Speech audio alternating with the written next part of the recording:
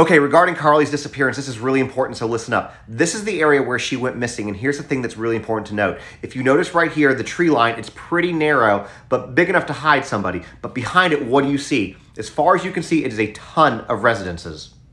Two of the cross streets in this area are Pineway Drive and Sulphur Springs Road, and you can see Marywood Lane, Cameron James Way. This is kind of the area where everything happened.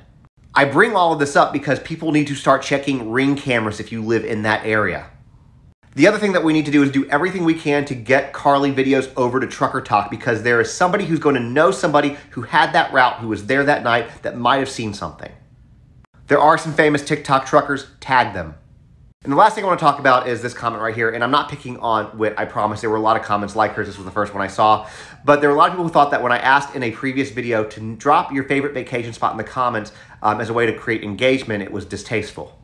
I am making these videos for one purpose and one purpose only, and that is to find Carlee Russell. And I don't care if somebody thinks what I'm asking for is distasteful if it works in bringing Carlee home.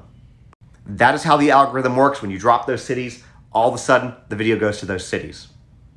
So all that said, drop a city, any city in the comments that you want to. It could be where you're from, a place that you like to go, just whatever, just to create variation and engagement. Saying boost a bunch of times doesn't help. Because if the algorithm sees the same word over and over again, it's going to think that it's spam, and it's not going to go anywhere. So share some city in the comments. Make sure people in this area check their Ring videos, and guys, do whatever we can to get this over to Trucker Talk.